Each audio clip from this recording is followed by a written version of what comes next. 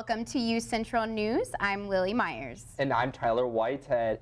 And the big news of the day is the change in the weather we can expect to see tonight. Fall weather is finally on its way in Oklahoma this evening. Yes, that's right. If you are dressed for summer today, you should prepare to wear a jacket tomorrow. We will experience a significant cold front throughout the state starting tonight. That's right, Tyler and Lillian. It is currently 99 degrees here in Edmond, Oklahoma. However, I think you're going to be happy as it cools off later on tonight. Winds out of the south at about 22 miles per hour. Humidity is hovering at around 29%, excuse me, and then it currently feels like 100 degrees. Weather headlines for today through the rest of the week. You got hot and windy today. Got a 40% chance of overnight storms tonight into early morning tomorrow, but we get our first taste of fall weather tomorrow. Back to you guys at the desk.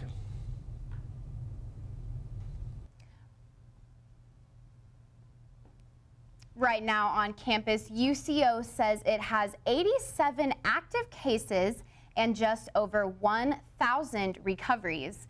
The university is seeing over 1,100 cases since August last year.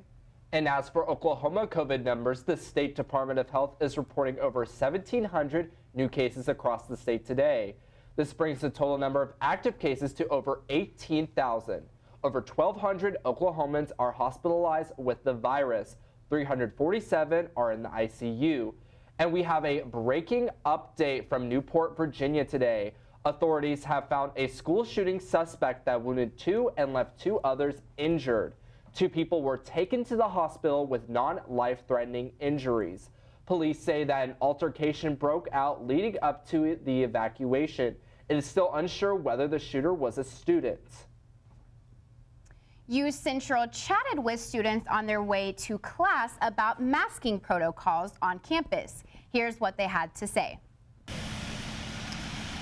I think masks in the classroom are an effective tool, especially in crammed classrooms that have 30 or 40 people in them where they're all right up next to each other. I think they're a good use at preventing any sort of... It just kind of comes down to, in today's world, we don't really know who has a vaccine and who doesn't, and I feel like you should be able to have your own opinion on whether you want to get it or not, even though a lot of people think that you shouldn't have that opinion.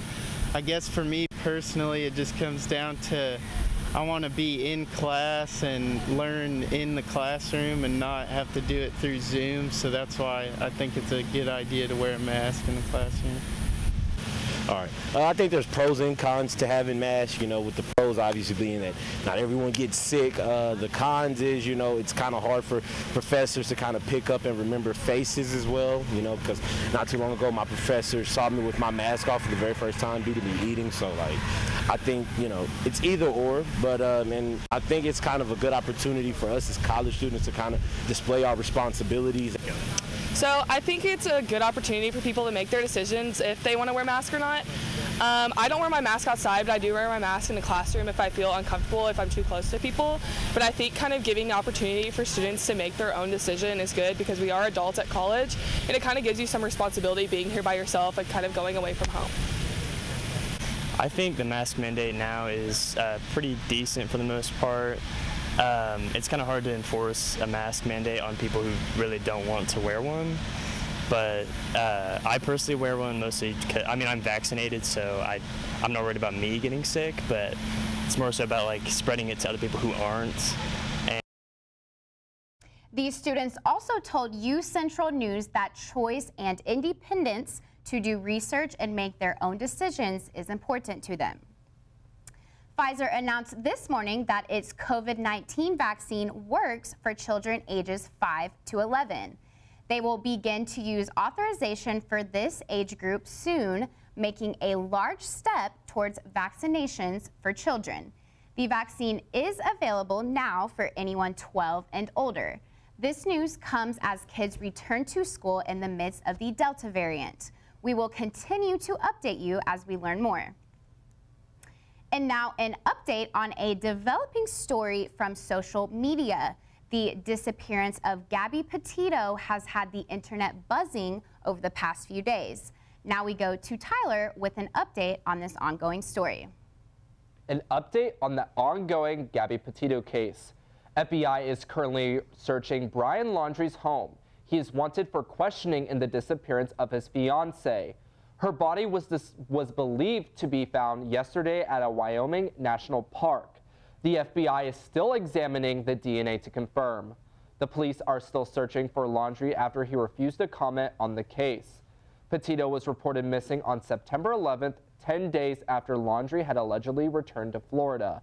The vehicle, a white 2012 Ford Transit van, was processed and is still being investigated by authorities. The case is still ongoing. We will keep you updated as this story develops. Today, the stock market had its biggest drop in almost a year as the Chinese real estate company debt crisis continues. Evergrande has over $300 billion in debt and has $100 million of interest payments due next week. The crisis caused the Dows to drop more than 900 points this afternoon. We will keep you updated as this story develops. UCO is launching a new elementary education program called Pre-Education. The program aims to introduce age-appropriate materials relating to prejudice, race, culture, disabilities, and gender identity to young children. It was created to bring awareness and understanding before stereotypes are formed. The program is funded by the Department of Homeland Security as a part of their anti-terrorism efforts. UCO's academic calendar has welcomed a new class for the fall semester. The Bronco Blueprint class is designed for first-year students to learn what they can do with their UCO degree. Today, the Blueprint class toured UCentral's very own newsroom. This course offers insights into UCO's departments, professional skills, and personal development as you find your UCO identity.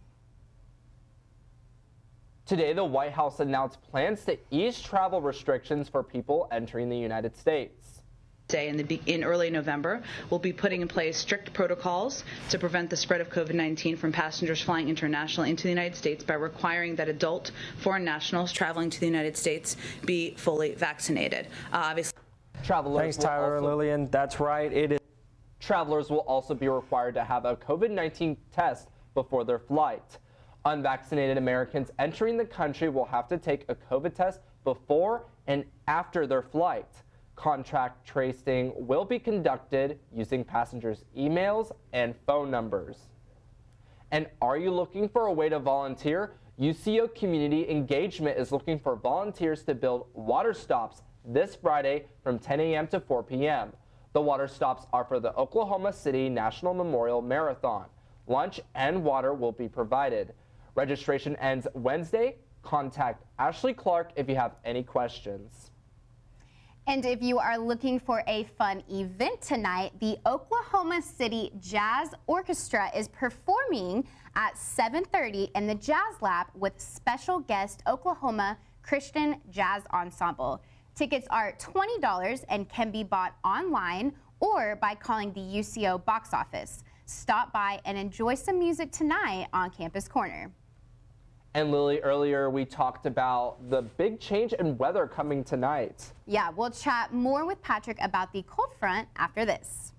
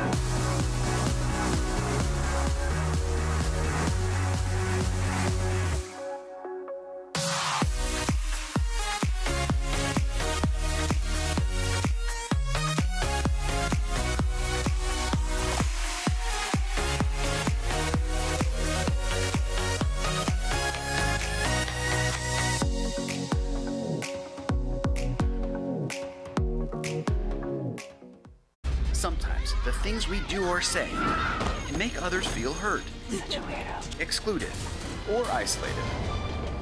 Everything you say and do creates an impact. How am I supposed to save the whole world? You can't think about saving the world. You have to think about saving one person. Because of you, someone's entire life can change. You don't have to be a superhero to have a positive impact. Friends? Friends.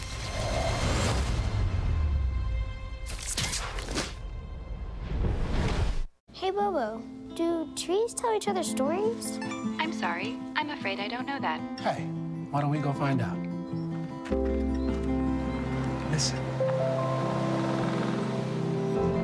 Do clouds take naps? I couldn't tell you.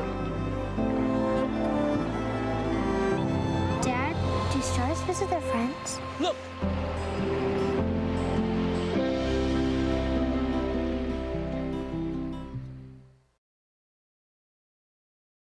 Thanks, Patrick.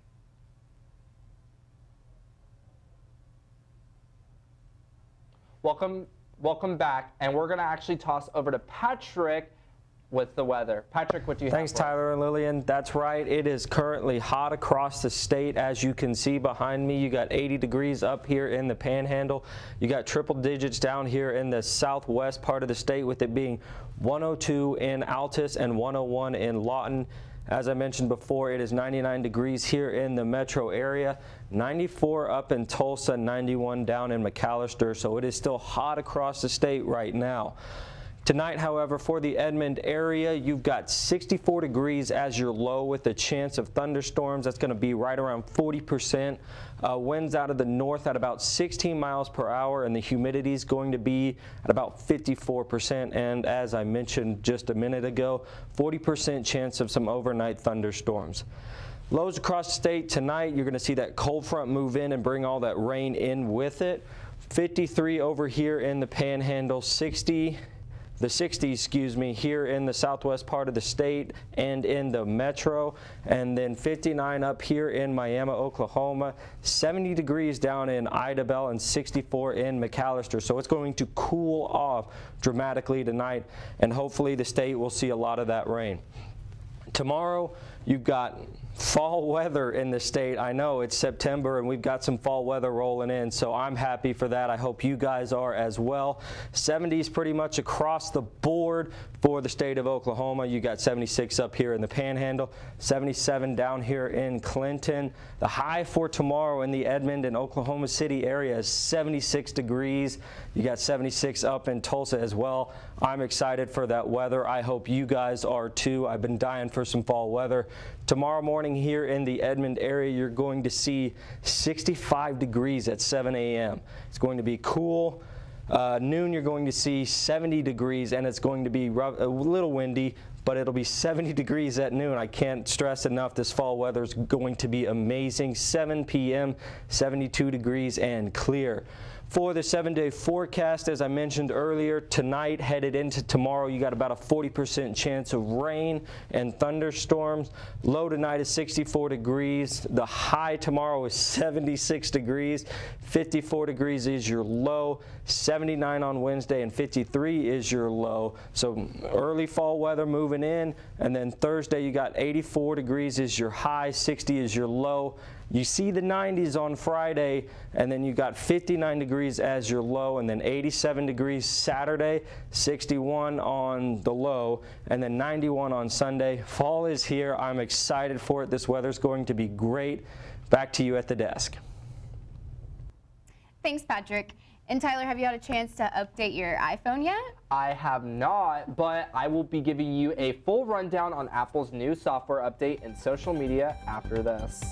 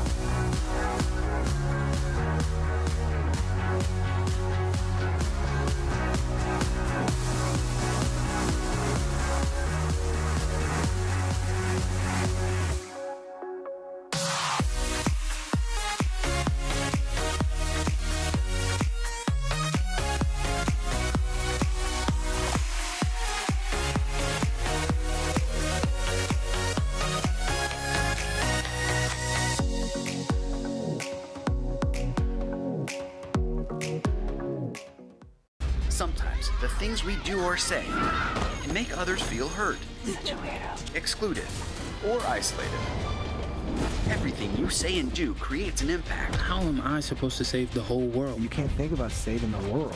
You have to think about saving one person. Because of you, someone's entire life can change. You don't have to be a superhero to have a positive impact. Friends? Friends.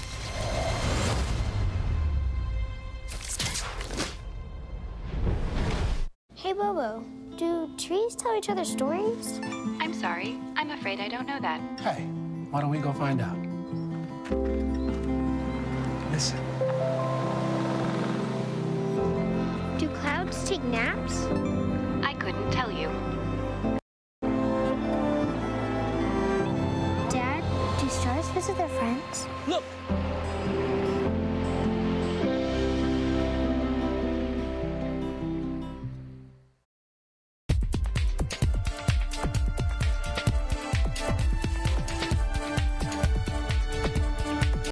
Welcome back to UCentral News. I'm Tyler Whitehead, and here is your social media update. Attention, all iPhone users.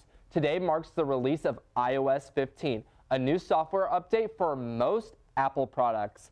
The main new feature is SharePlay, which lets users share TV shows, movies, music, and more through FaceTime.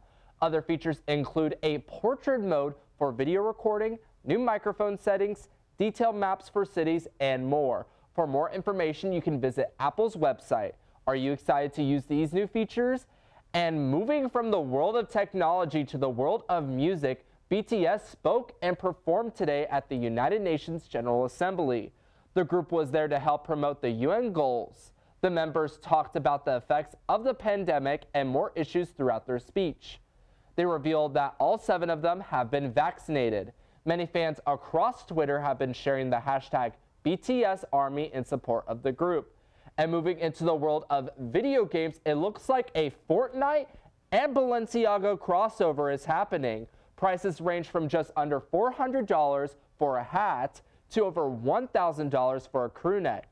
The collab will also feature in-game features including new clothes and weapons in the game.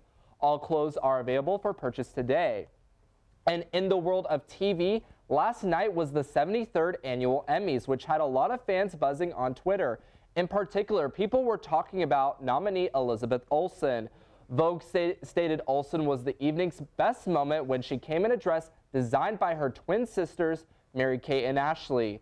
Olsen was the star of WandaVision and is set to reprise her role in the upcoming Doctor Strange in the Multiverse of Madness. Well, that's all I have for you today. Make sure to follow us on social media so you don't miss out on anything UCentral News. And make sure you keep an eye out this week for a special announcement. Give us a follow on Twitter at UCentral Media and like us on Facebook at facebook.com/UCentral. Lily, what do we have coming up? Thanks, Tyler. After this, we will have an update for you on Broncos sports. Stick around.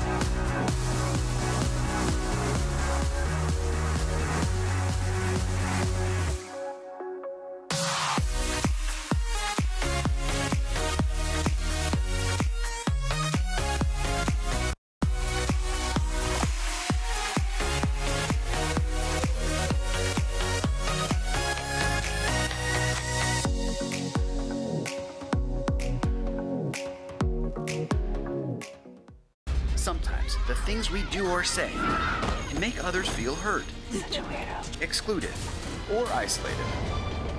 Everything you say say and do creates an impact. How am I supposed to save the whole world? You can't think about saving the world. You have to think about saving one person. Because of you, someone's entire life can change. You don't have to be a superhero to have a positive impact. Friends? Friends.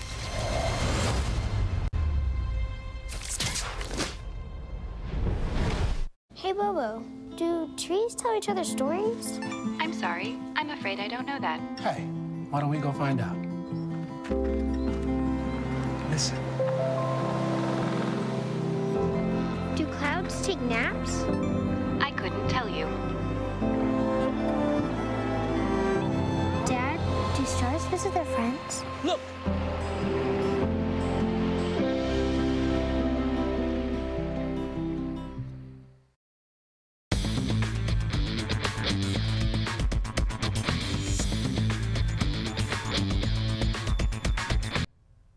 Welcome back to UCentral News. I'm Brady Gray, and this is your sports update. The UCO football team was looking to bounce back Saturday night against a winless Missouri Southern team, but even early on in this one, it became very clear that wouldn't be the case. Following a missed Mo Southern field goal, Central attempted to get the upper hand, but ended up throwing a pick six in the process. UCO didn't score a single point in the first half until late in the second quarter, when running back Tucker Pauley found the end zone for the first time of his UCO career. After a Bronco field goal to end the second half, the score at the midway point was UCO 10-7. The third quarter was uneventful as both teams traded punts the whole quarter. UCO ended up setting their season high for rushing yards in this one with 194, led by Stephon Brown 70, but it was out of necessity due to Central missing two starting receivers and having no pass catcher finish with more than 30 yards. Central's defense did all they could in this one, not allowing a single offensive point for 59 straight minutes. However, the dam finally broke in the final minute of the game as the Broncos let up a last-minute touchdown pass, losing 14-10. UCO drops to 1-2 on the early season, but also have a tall order this week as they visit Northwest Missouri, the number 3 team in the nation. Out on the fairways, the UCO men's golf team headed to Muskogee this morning to compete in the NSU Classic. After finishing 10th overall in the tournament last week to start their season, the young Broncos squad got into their second tournament with some experience under their belts. They started at 8:30 this morning and will update you on scores and standings tomorrow in sports.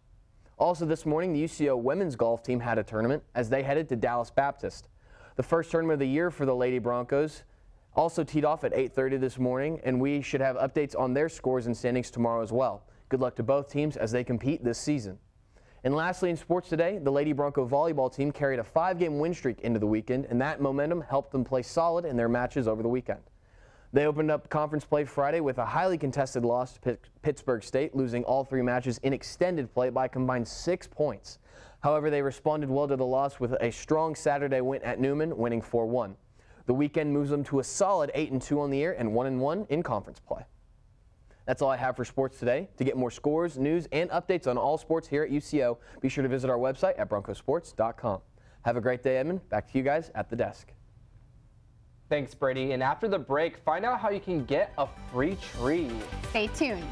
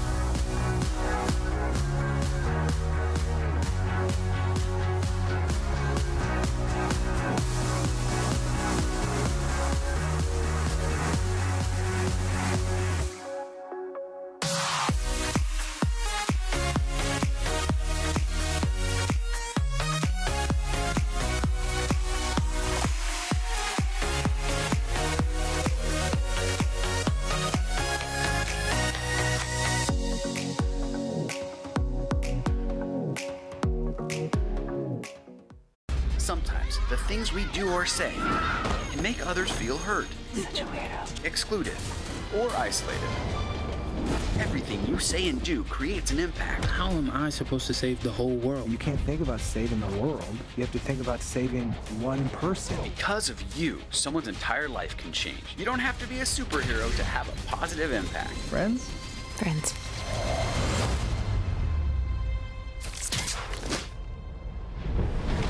Hey, Bobo, do trees tell each other stories? I'm sorry. I'm afraid I don't know that. Hey, why don't we go find out? Listen. Do clouds take naps? I couldn't tell you. Dad, do stars visit their friends? Look! In a week, Edmond Electric and Urban Forestry and the Arbor Day Foundation will allow you to reserve one of their 234 free trees. This is part of their energy-saving tree program. Online maps will also be included. Trees will be available for pickup on September 30th and October 1st at Bickham-Rudkin Park.